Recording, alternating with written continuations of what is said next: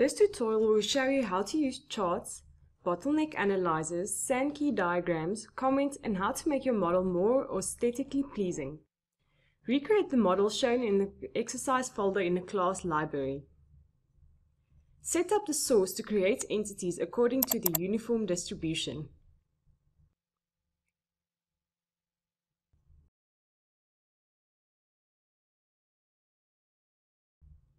Go to the Exit Strategy tab and ensure that blocking is checked. Change the drop-down list to Least Recent Demand. Each single proc is also set up to have different processing times.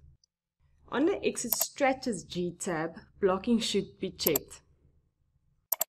The exit strategy of single proc 1 is different to the other single procs. Single proc 1 can send parts to two different stations. First, a chart object will be added to the frame. Add a chart from the User Interface tab on the toolbox.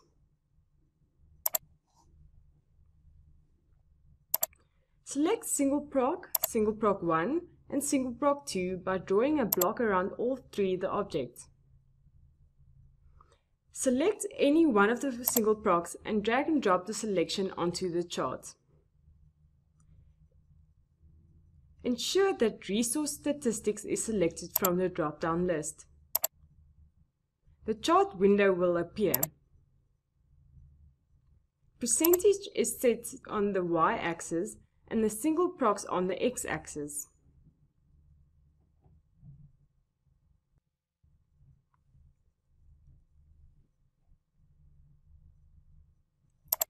Reset and run the model to completion. The end time should be set to 5 days. Select the chart, right-click and select Show. The key shows the colors that correspond with the status of the single proc. Add a failure to single proc 2. Double-click the object and go to the Failures tab. Add a new failure. Change mean time to repair to 20 minutes. Change failure relates to operating time.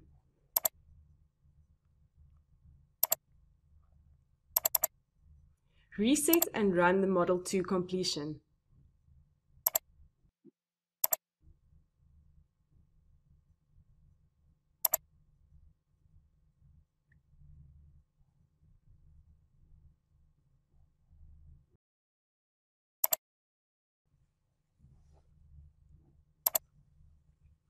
Display the chart.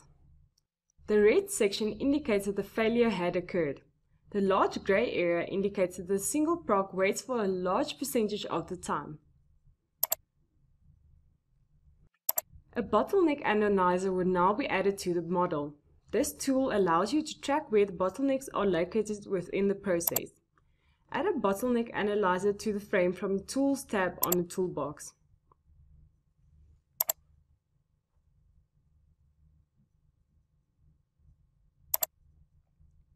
Reset and run the model to completion.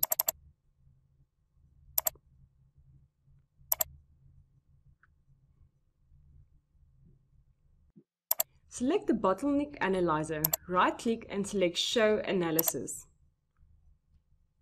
The charts will show the status of each object over the simulation time.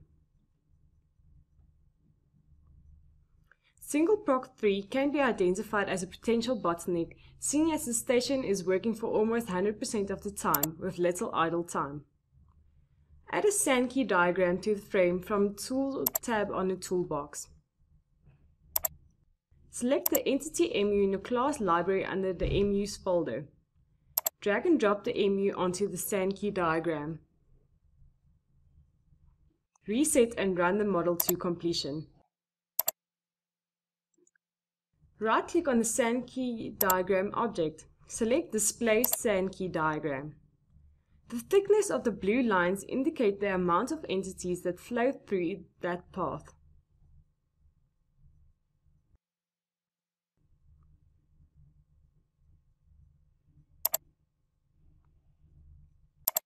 Add a comment to the frame from the User Interface tab on the toolbox.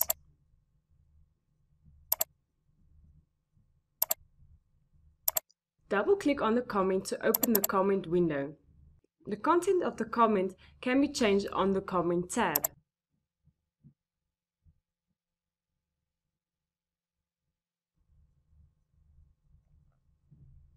The display name of the comment can be changed on the Display tab.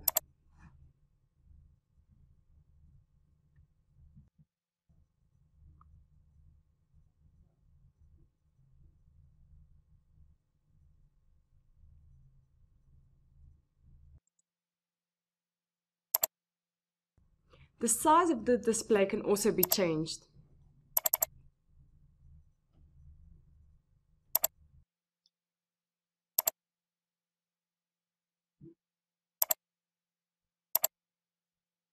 To change the background color of the frame, go to View, Background, select Color. Select the desired color.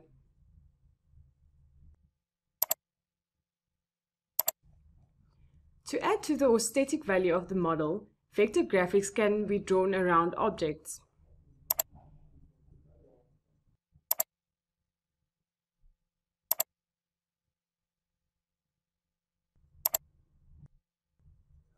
Change the color of the graphics with the color graphics on the toolbar.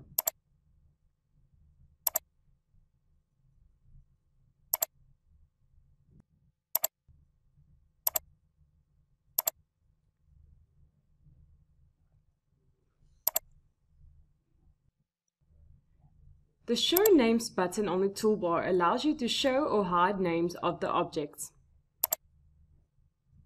The Show Connection button allows you to show or hide connections between objects.